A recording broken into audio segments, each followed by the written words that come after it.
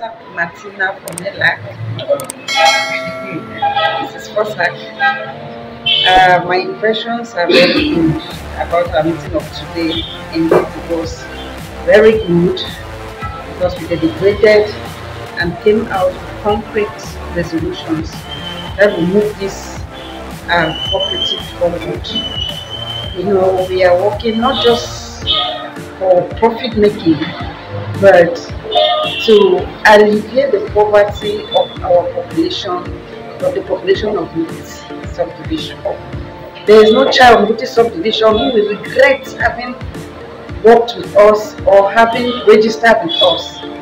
So we are calling on our population, our women, our brothers and sisters, farmers, whatever business that you are doing in our villages and those around in town, that come and join us.